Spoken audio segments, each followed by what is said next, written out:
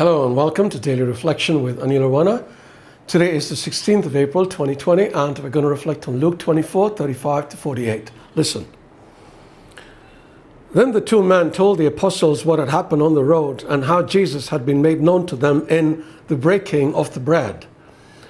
While they were talking about this, Jesus himself stood among them and said to them, "Peace be with you." They were startled and terrified and thought that they were seeing a ghost.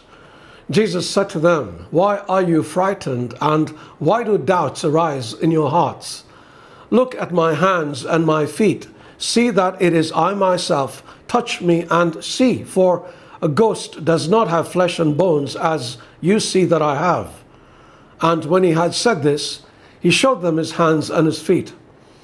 While in their joy they were disbelieving and still wondering, he said to them, "Have you anything here to eat?" They gave him a piece of broiled fish, and he took it and ate in their presence. Then he said to them, "These are my words that I spoke to you while I was still with you, that everything written about me in the law of Moses, the prophets, and the Psalms must be fulfilled." Then he opened their minds to understand the scriptures, and he said to them, "Thus it is written that the Messiah is to suffer and to rise from the dead on the third day, and that repentance and forgiveness of sins is to be proclaimed in his name to all nations, beginning from Jerusalem. You are witnesses of these things." The gospel of the Lord. Picture this. The apostles, 12 minus 1, are huddled together in a house. The doors are locked and the windows are shuttered. They are jumpy and nervous, some even frightened. They have reason to be.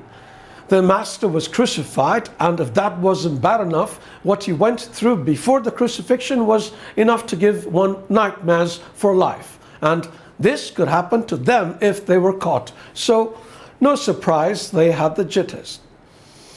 And suddenly, locked doors and shuttered windows notwithstanding, Lord Jesus appears in the midst of them. Whoa! I can just imagine their reaction. Scripture says they were terrified. And again, no surprise. What would you have done? And our Lord says, "Peace be with you." One can almost picture the beatific look on his face as he tries to hide a smile at the terror-stricken faces of the apostles. "Why are you frightened?" he asks them. What? Why does our Lord ask these questions?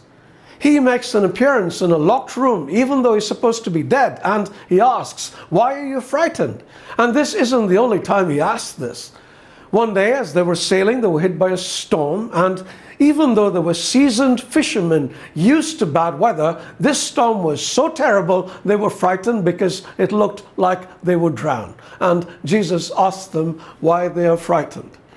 A couple of days ago, we saw him asking Mary Magdalene why she was weeping. Why? Why does Christ ask these seemingly absurd questions? Because they force us to examine our fears. And in the case of the weeping question, our tears. The first thing this examination does is identify our struggles. What are we afraid or sorrowful about? Events that have taken place? The circumstances of our lives? Okay. So these events and circumstances are bad, kind of like a terrible storm the apostles got caught in, and they make us feel sad or afraid or hopeless or whatever. This is the reality. Accept it. But the second thing this examination does is ask us why we are afraid or sorrowful. But there is an addendum here. The question really is, why are we afraid when Jesus is with us? And then the absurdity of the sadness or fear strikes us because we realize how silly it is to be sad or afraid when Jesus is with us. Do you remember when you were little and had a nightmare and you crept into your parents' bed and your dad held you tight, telling you not to worry because he was with you? Did your fear not go away? Why? Because you trusted him, no? Isn't God more trustworthy than our dads? So as I asked you 2 days ago why you were weeping, I am asking you today, why are you frightened? bless you.